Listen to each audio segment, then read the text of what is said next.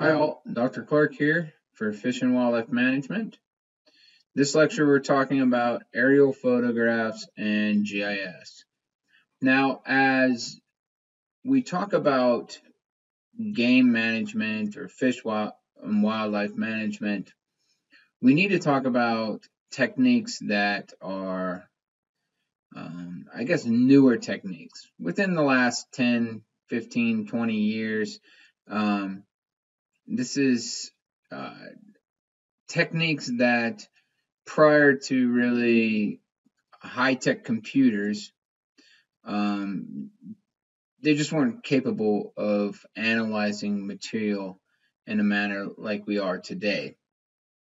And it's even getting more high-tech and easier to analyze the data, faster to analyze the data, etc.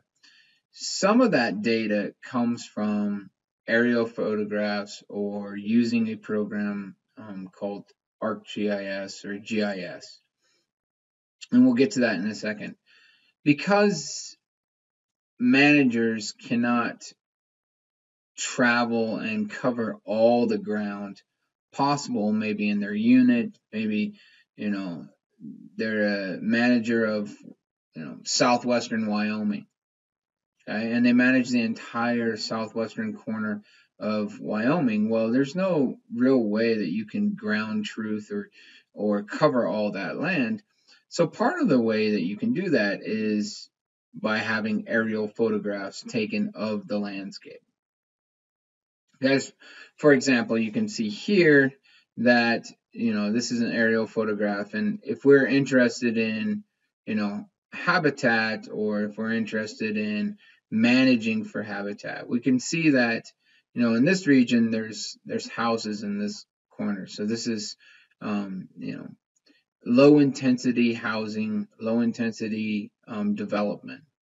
And wildlife will be encountered and will often travel through this region.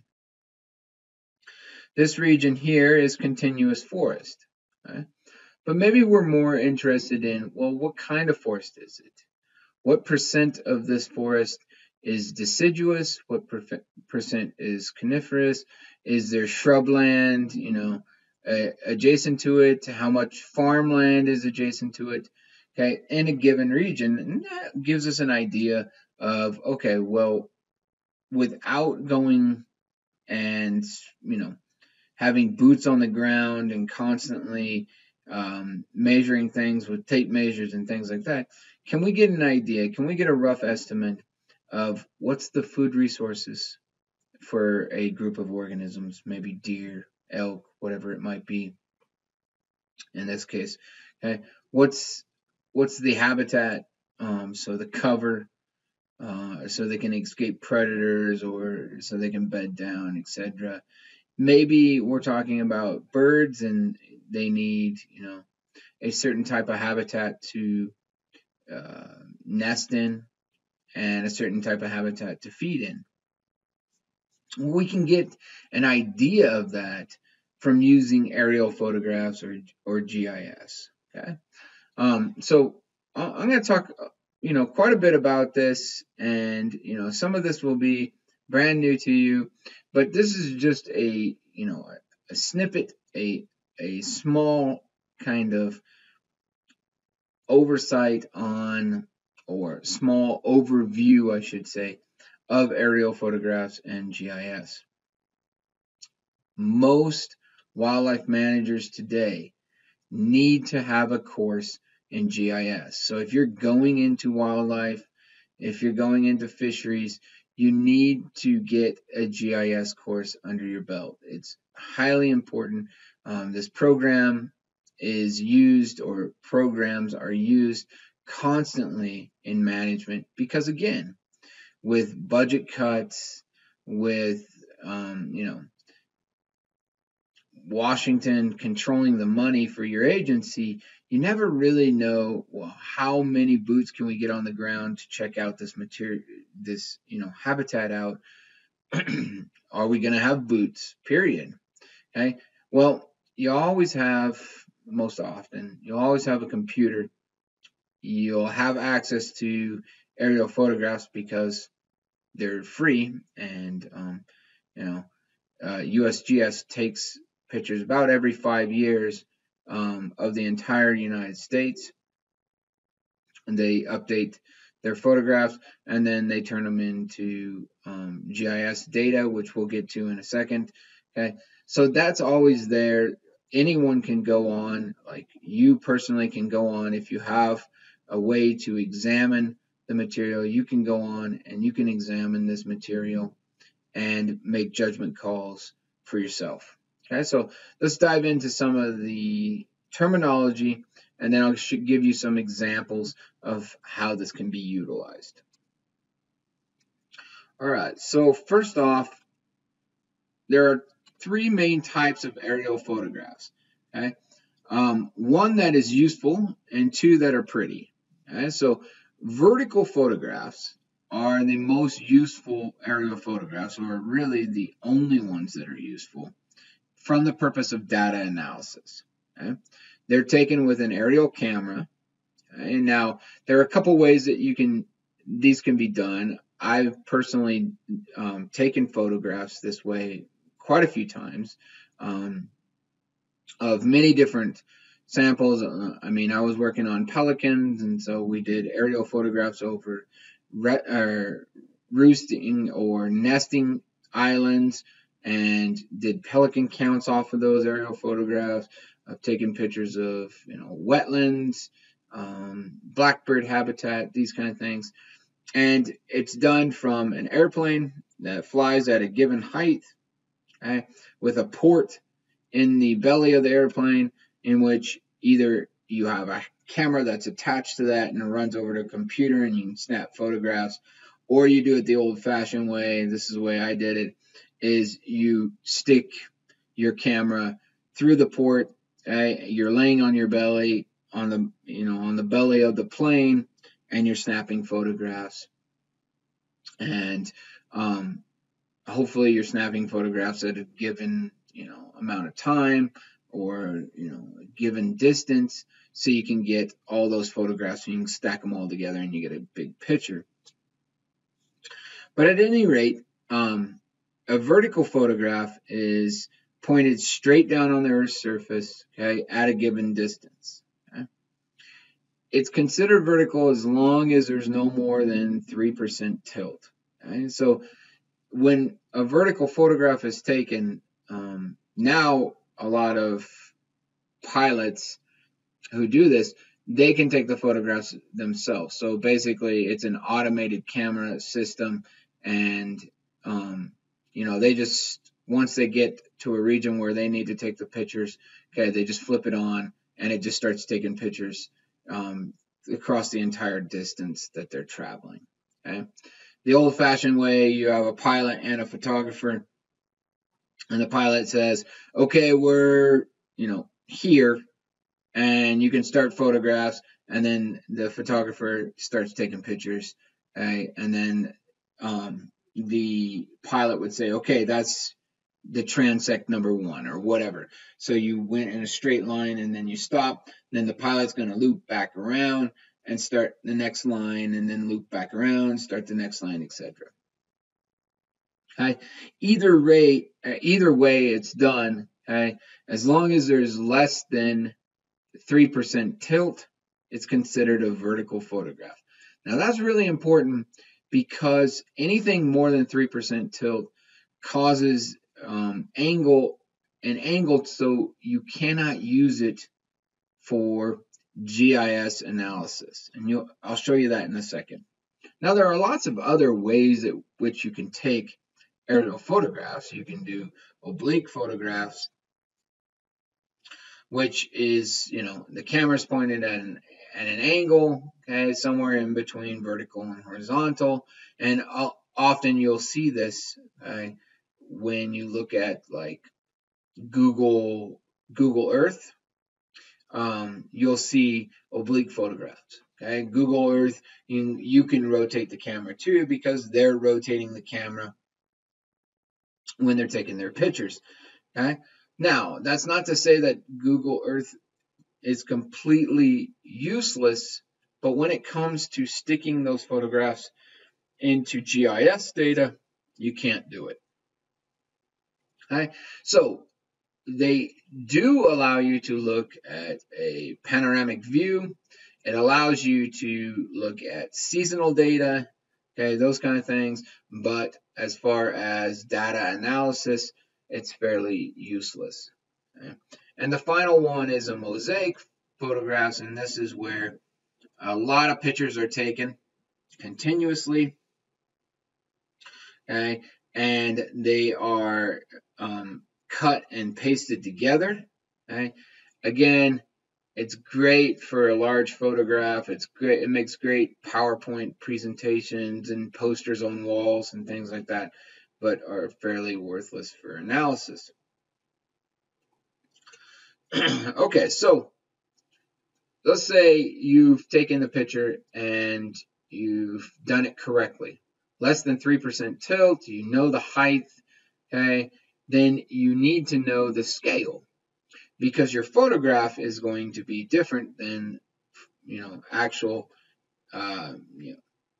foot on the ground distances.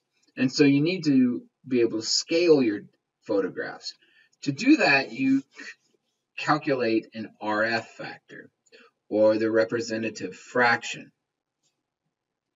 So let's say we're interested in a RF factor of, or representative fraction of 1 to 13,200. Okay?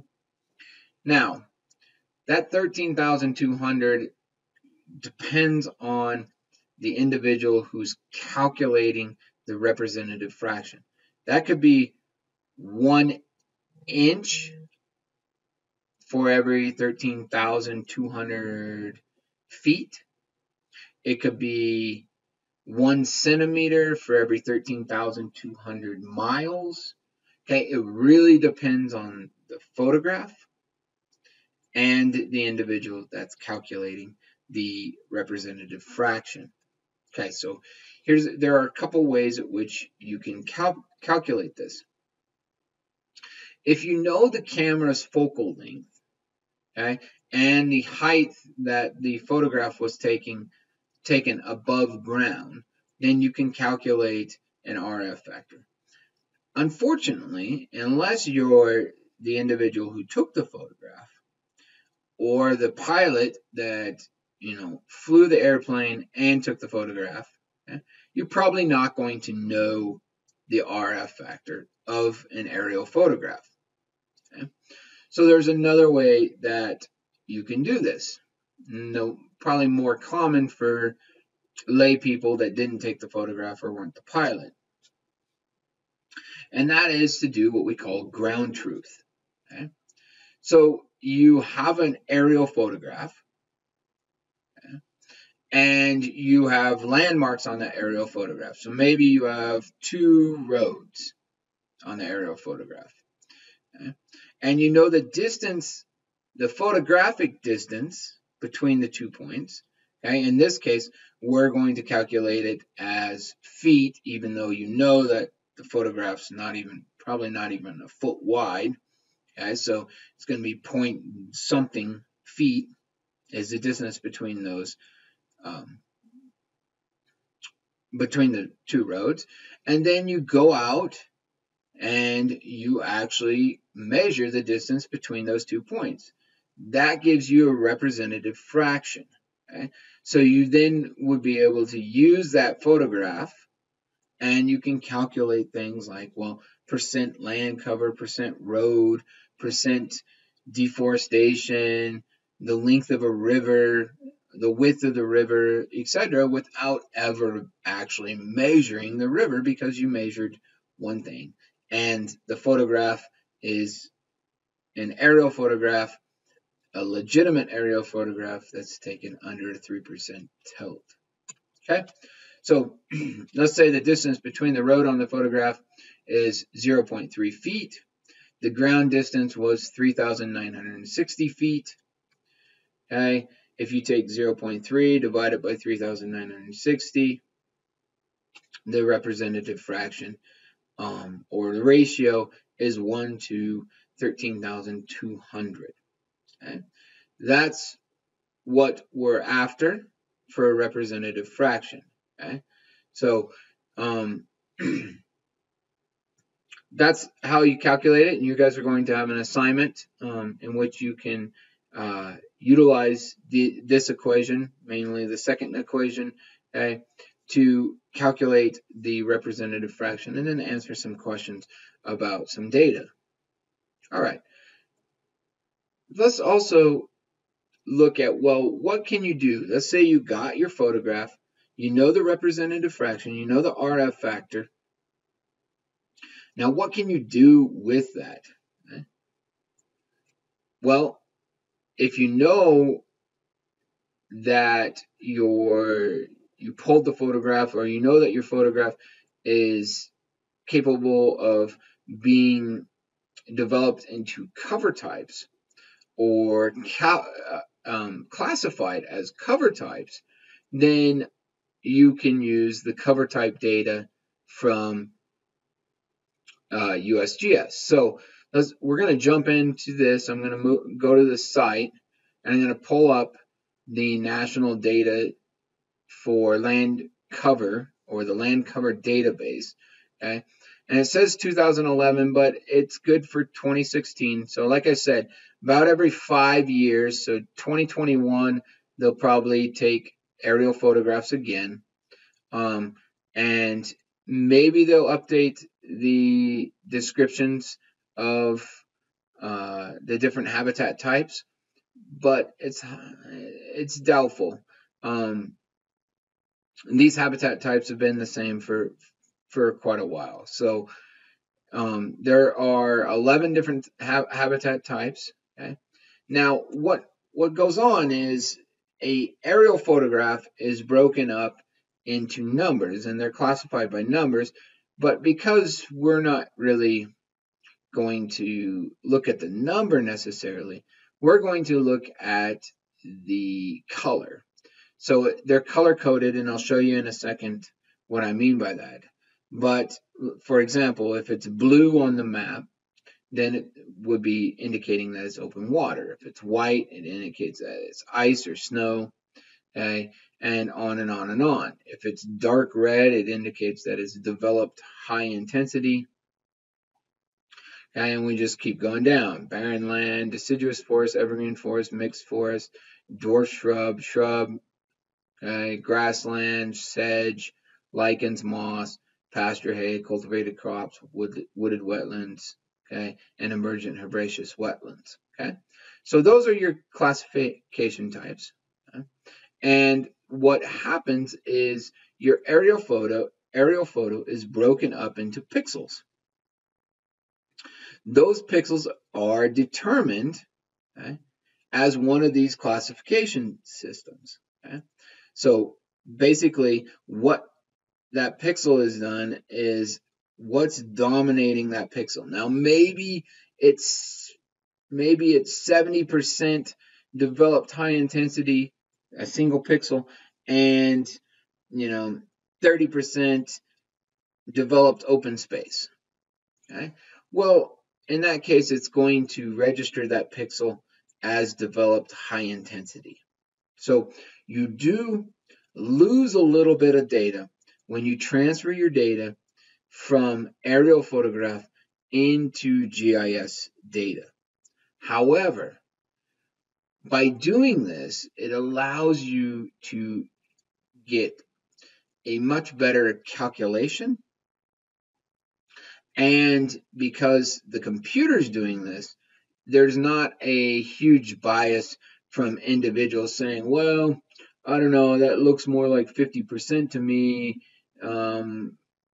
versus, the computer's classifying as 70%. Okay. So it gets rid of that, human bias when it comes to classifying data of aerial photographs.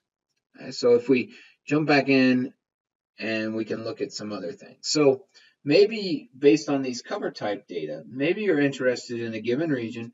Maybe you want to know, okay, how much is urban versus non-urban? How much is grays versus non-grazed. So how much is actual grazed land that organisms can consume versus non-grazable material. So in other words, you're interested in wildlife feeding grounds. Okay? How much is forested versus non-forest? So you're looking at cover or potential sanctuaries for these animals from predators and from climate, etc. Maybe it's important to know how much is deciduous versus coniferous. Okay, so how much of this material is going to change come a different season? The leaves are going to fall, so now the cover of that, habitat is going to change quite a bit. Or maybe seeds or other food type is important in that region. So there's lots of ways to look at the cover type, and by digitizing or taking the aerial photograph and making it into a GIS plot or GIS database, it allows for us to make these distinctions between the habitat types. Now, a lot of this really depends on a couple things. So it depends on the quality of the photograph, the scale at which it was taken, the season of the photograph, the type of film, and all that. But that's all controlled. And most people who are going into management, you will never be dealing with the quality, the scale, the season, or the type of film. And maybe the season, because you might be like, hey, we need photographs in the fall. And so you hire someone to come out and take pictures in the fall, or we need some in the middle of winter, etc. Okay, so you might control that, but scale probably not, quality probably not, and you're definitely not going to choose the type of film.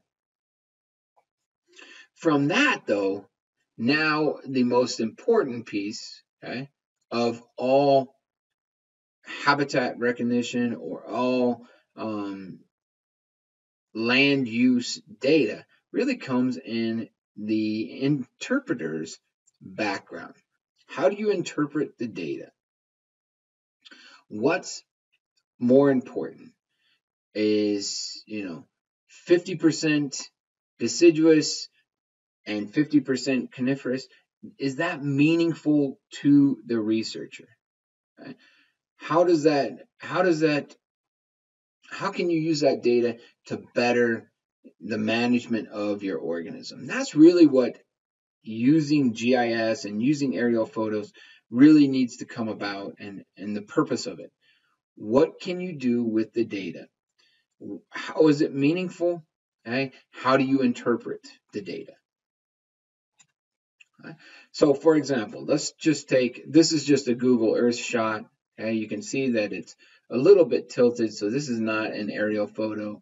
But you can see that from this, maybe we're really interested in, this tributary, this small stream that you can see running here.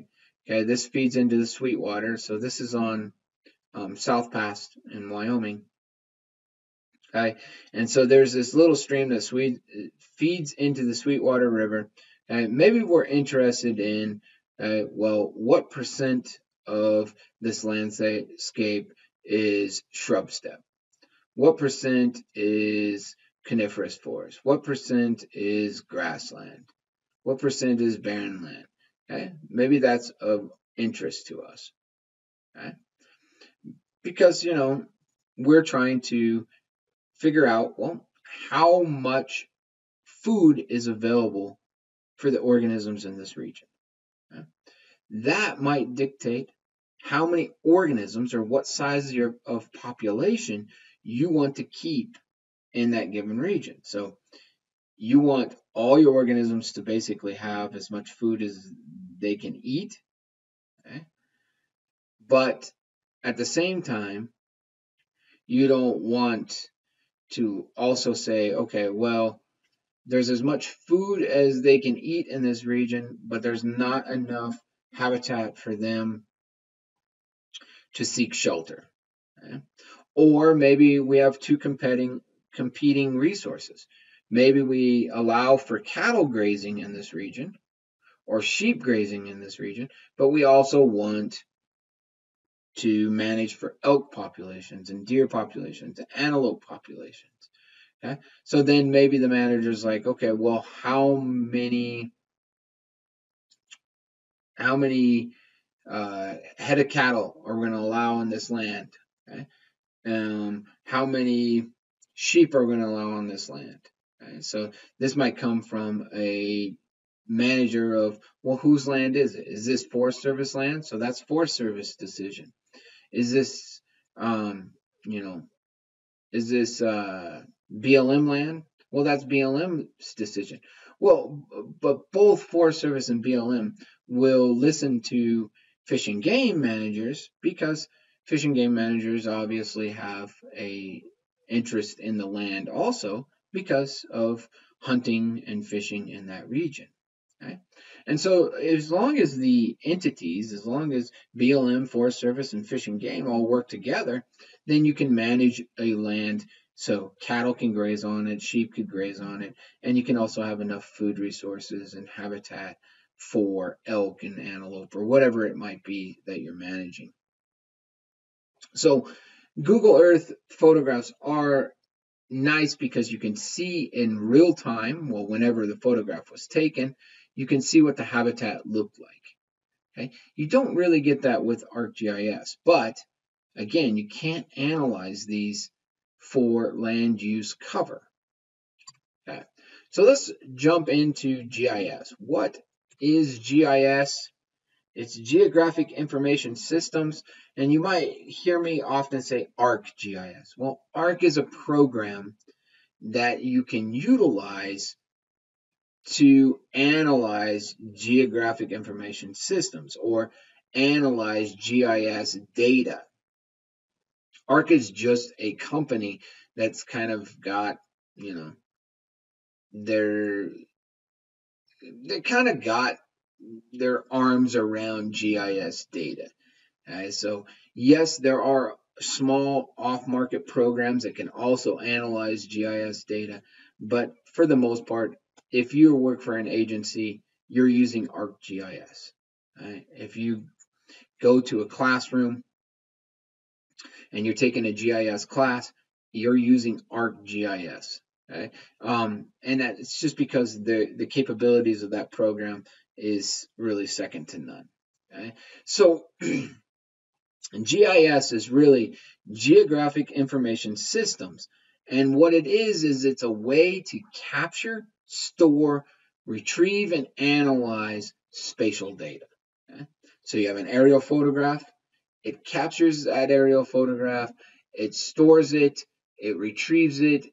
It allows for you to analyze maybe percent of a certain habitat type, or maybe you're looking at elevation data. Okay, and so it's a lot more than just land cover. You can look at road densities, you can look at all kinds of waterways, all kinds of things in GIS that are not part of that land use data that I'm showing you and really talking about. Most managers are interested in the land use data, but GIS can be used to, well, predict, what would happen if you built a road here, what happens if you build a building here, and seawater rises by 1 inch, or by 6 inches in the next 50 years. What will happen to that building? Things like that. Lots of GIS programs have been used to build cities and to design cities from a efficient way, hopefully efficient way, for disasters or prevention of disasters, or commute times, those kind of things for roadways, etc. So GIS is used across the board. As a manager, though, most often it's used to to provide that data of, well, how much habitat is available for wildlife in that given region. Okay, there are two main forms of data that come out of GIS, and one is what we call raster data. Okay? Raster data are those little teeny pixel data that we talked about before. Okay? That pixel is distinguished as either it's forested habitat or rangeland, grassland, hay, crop, water, etc. Okay, so each little teeny cell, each little teeny grid is distinguished as a certain type. So these are basically ones, twos, threes, etc. That just distinguishes that data as a raster. Okay? A vector, on the other hand, so vector data is line data or point between one point and another point. Okay? And it's useful when examining areas on a map or areas on the planet. Okay, and most of the time it corresponds directly to UTMs or Universal Transverse Mercator. Okay, and we talked about this before when we talked about looking at where you're at or where you took a photograph at, that you should be um, telling me the position on the planet in UTMs versus percent or minutes, seconds, okay, because UTMs directly corresponds to GIS, okay, and that's really why I want you to use UTMs when you report coordinates, is because it goes right back into the GIS system. And if you're going to be a manager, you're going to be using GIS, so you might as well start using UTMs also. So looking at the data, this is what it kind of really looks like. Okay, raster data, again, are just these boxes. Okay, vector data are lines and distances. So that helps you basically truth that this is really where it occurs on the planet. Okay, so if raster data alone, it's just lines and boxes, but you might not be making lines and boxes of the material that's actually of interest. Vectors correct for that and make sure that, hey, you're looking at the exact spot on the planet. Now, here's the problem, okay? Unless you truth this, unless you analyze this for elevation, one thing that is lost using raster and vector data is elevation, is the actual, real world elevation of the, landscape. Now, it depends on how important that is to you. How important is the elevation in a given region? Well, a lot of times that dictates the habitat type, okay? But you already have that data. So what else? I mean, what else is important with that elevation? Is it going to dictate how much moisture you get throughout the year? Yeah, possibly. I mean, and there's a pretty good connection between moisture and elevation. So that might be lost when using raster and vector data. Okay? So that might be something that you want to pick up, precipitation data, that kind of stuff, and utilize that as a manager also. Okay, so here you can see this is UTM grid. Okay, so the whole planet is divided into little grids, and UTMs are based on where you're at on that planet. So, for example, let's say we're examining southwestern Wyoming. Okay, then we would say, okay, well, we're in vector 12, okay, T. Okay, so that indicates 12T indicates what box we're in, and that would include parts of Montana, Idaho, Utah, and close to half of Wyoming. Then you have a north heading and a eastern heading, okay? And that will pinpoint the exact spot on the planet. Like I said before, the nice thing about UTMs is there are no two UTMs that are the same. Now, when you use percent or when you use minutes and seconds, okay, then you can have two latitude and longitudes or longitudes that are the same on the planet that only differ by a negative or a positive. Okay? So if we were, examining, say, southwestern Wyoming, and we get a coordinates that says 130 degrees or something like that. I don't know. Well, in actuality, it's negative 130 degrees. Okay? And if you forget the negative, it actually puts you on the other side of the midline, and it puts you in, Russia or northern China, right? And that's where that coordinate would put you. So that's why UTMs are so useful, and that's why a lot of programs use UTMs, is because negative signs in programs often get lost, or the program doesn't recognize the negative sign, and it's not useful. You can't use it. So in the case of latitude, longitude, if you use UTMs, then you don't have to worry about negatives, and you just have this grid system that the entire world is broken up into, and you have to remember that there's a kind of a east or west coordinates, which is based on a single number, okay, and then a north-south letter, okay, which puts you at a certain point on the planet, and that's how UTMs work.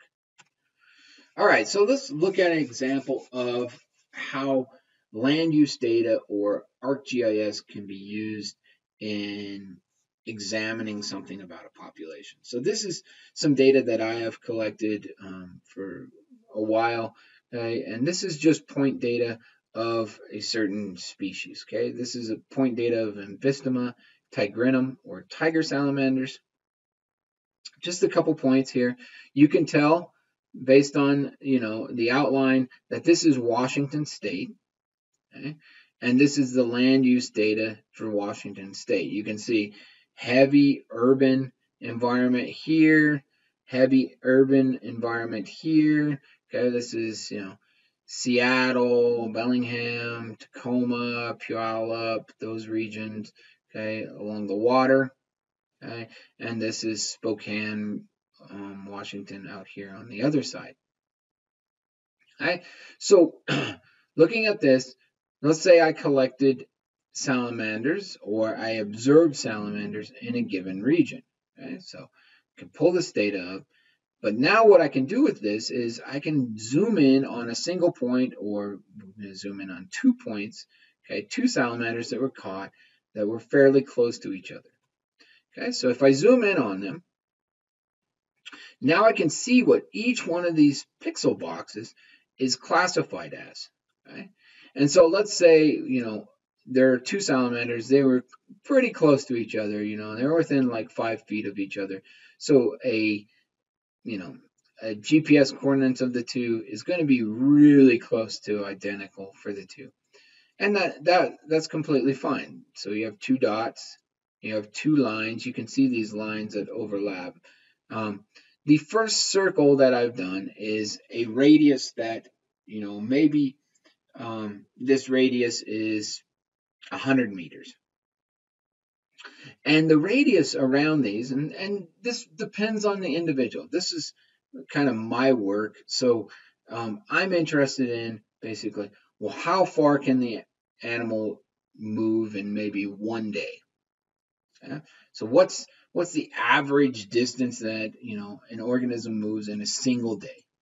And that might be my inner radius, my inner circle. So in a single day, this is the habitat that they're going to encounter. Okay? And then this outer radius, this outer circle, might be, okay, well, what could they move, or how far could they move in a year? Or, what's the average area that they're going to occupy in a given year? Okay?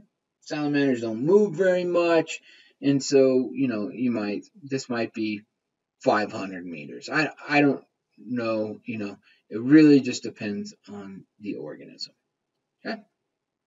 Well, what I'm interested often and what managers are interested in, well, what habitat are they encountering? Okay? What is the habitat in which this organism or this group of organisms is going to encounter on a daily basis or going to encounter on a yearly basis? Now, for some organisms, this radius is huge. Okay? If you're talking about mule deer in Wyoming, you're talking about from Jackson Hole all the way down into the Red Desert. We're talking miles and miles away. So your radius is huge, okay? But it's still of interest. Okay? Well, you can do the same thing. Maybe you're not interested in mule deer. Maybe you're interested in, something, that's fairly stationary or doesn't occupy a lot of space, like rabbits. So maybe you're interested in desert cottontails. Okay, so you can do the same thing, and you can examine what they're going to encounter. So if we're examining that big radius in a year, this tiger salamander might encounter, okay, high intensity developed areas. That is about 29% of the land that this organism would encounter would be high intensity. Developed with low intensity is about 13%. So right there, you're looking, at close to, a little under 50% of the data. Okay, 42% of your land is developed. Okay? That tells you something right there, that this organism seems to be able, well, depending on the organism, depending on the life history of the organism, maybe they're not doing very well, and maybe that's what it is, or maybe they're doing quite well, and they seem to be able to inhabit urban environments and do fairly well in those urban environments. So this would tell you, tell you more about the landscape, and then you can link it to other things. Like I typically link it to parasites or, quality of life, reproductive output, these kind of things. Okay. The rest of the land is either barren land, so rocks and dirt, okay, or dwarf shrub steppe.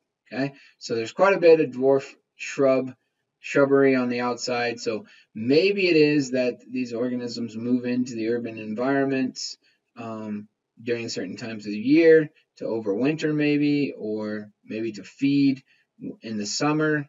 Okay, and maybe they're out in the dwarf shrub in the winter. Okay, so again, this will totally depend on the interpretation of the material, when the photograph was taken, when the organism was captured, and then what you're going to do with that data. Okay? But with that, that's kind of the overview of GIS data, aerial photo data. Okay, and now you can calculate the RF vector. You can work with that, and you can look at GIS data. Again, GIS data is completely free. USGS puts it out. It's on their website. You can download it. You have to have a program that can run it. That's where a lot of times the expense comes in. But there are some free programs out there that can run GIS data. So if you want to play with it, examine things like land use maps, etc., for data like this, you can do that. Okay. So next time we'll bring another technique that managers use in the field.